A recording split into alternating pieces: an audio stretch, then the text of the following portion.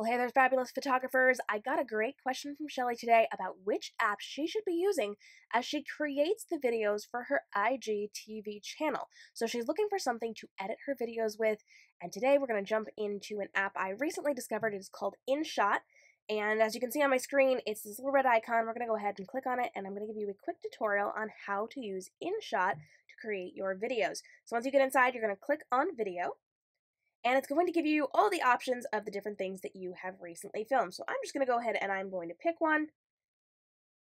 And we can see that we've got a lot of different options here. So you can trim, there's canvas, so you can actually put a frame around this, there's filters, there's music, which I don't recommend that you use because of copyright. I don't know what this is, I have not looked into it yet, and where you're allowed to use it and where you're not allowed to use it, so please be careful with there. You can speed things up. There's some gradients in there, there's text, there's rotate, so you can actually change things around. You can flip things if you want, whatever it is you need to do. So let's go ahead and let's take a look at trim real quick. And you can slide these sliders and decide how long your video clip is going to be. Obviously, you're going to have to work with that a little bit. I have used this app before as I was testing it, and it can be a little tricky sometimes. So definitely make sure you practice that a little bit. Don't get frustrated if it doesn't work right away. There's some different options there. You're going to go ahead and click on the check mark, and that's going to take you in. Now, if you look at the bottom of the screen and you look at that little plus sign, if you tap that, you can actually add in, check that out, another video. Now, at this point, you can also go ahead and trim that up. So we're just going to grab this. I don't actually know what these are. This is a tutorial I filmed for something else. And we can then go ahead and we can see where the transition is. We can play through our fabulous video here, and then we can work on things like filters. So they do have a couple of filters that you can use. As a photographer, I don't know necessarily how many of these you're going to want to use because we are kind of particular about what we do, but they do have some things that you can buy as well. So you can see that there are definitely some add-ons, lots of different things that you can be doing. So let's just go ahead and let's just use the black and white because that would be cute. There's effects here. Oh, so you can actually, I didn't see this before, you can glitch things, you can flip things, you can mirror things, you can actually neon things. Well, that's fun. So there's a lot of different options there, and you can also click the adjust button. You can make it darker, you can make it lighter, you can play with your contrast and your warmth, your saturation. There's fade, highlights, shadows. Oh, this is actually pretty intense, isn't it? So there's a lot of different options there. Let's just run with that. Oh, well, that was a fun little twist. I have noticed that sometimes things twist a little bit, but that's okay. We're just going to run with it. And I did notice that there were gradients here. You can do blurs, you can do colors. And I wanted to show you with this gradient, as you tap it, it changes direction, so you can kind of decide where you want it to go. Now, I have not been able to get it to cooperate with me, but perhaps you can get it to cooperate with you.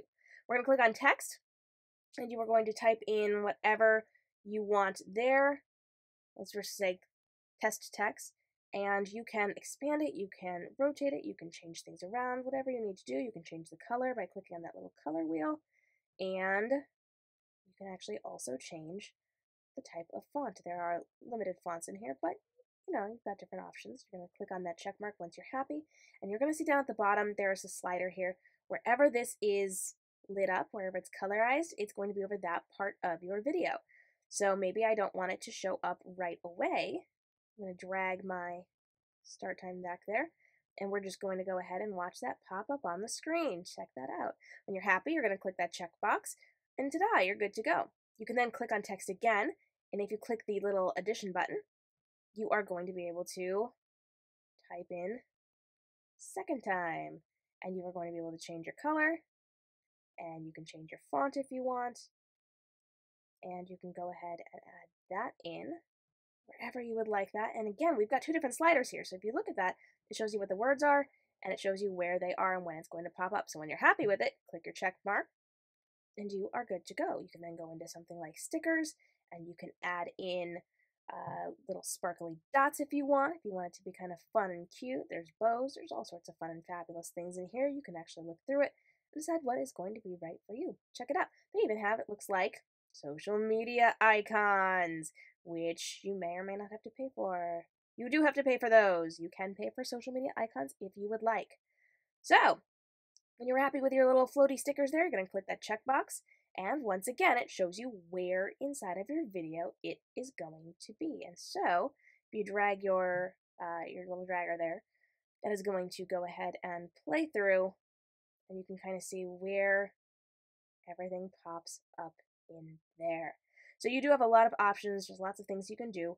And when you are all done, you are going to go up to the top corner and you are going to go ahead and hit that export button. You can save it, and you are not going to switch your screens because it does need to process your video. Sometimes it'll take a minute, especially if it's longer, but you can add in different video clips, you can add in different text, you can add in those stickers, and you can kind of play around with what you're going to do. Now, if you're filming this on your phone for your IGTV channel, you are already set with your vertical because you're filming up and down, and you pop it right in here, and then you can edit away. Now, you also have the ability to edit on your desktop, which I love to do. So I would use something like iMovie.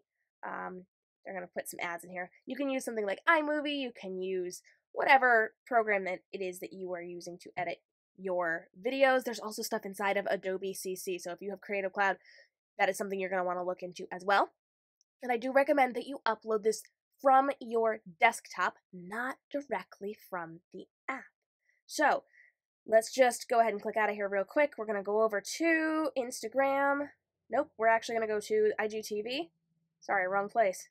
IGTV, and you do have the ability to click on your profile, click on the little plus sign, and then you would add in what you just saved, which we're not going to put up there because I just tossed that together and we don't actually want that on my channel. Or you can go over to your desktop and you can actually go ahead and you can do some really cool things over in your desktop. You can edit your thumbnail, you can edit your words and your captions, so I highly recommend that. Take a look at it. It's going to be really helpful to you. And let me know if this is an app that you use and if this is an app that you want to use. Now, we are going to have other tutorials on how to use things like iMovie to edit your videos for IGTV, but I highly recommend you check out the tutorials we already have out there about how to use IGTV, how to upload from your desktop, and all these fun, fabulous things you need for your IGTV channel. I'm Cam Robinson, social media marketing strategist and professional photographer here at Cam Robinson Photography, and I would love to see you over at camrobinsonphotography.com, where we have webinars, tutorials, trainings, there's events, there's all sorts of Q&A that you can get involved with to expand your photography brand and learn how to market through social media in a really effective, really awesome, and amazing way.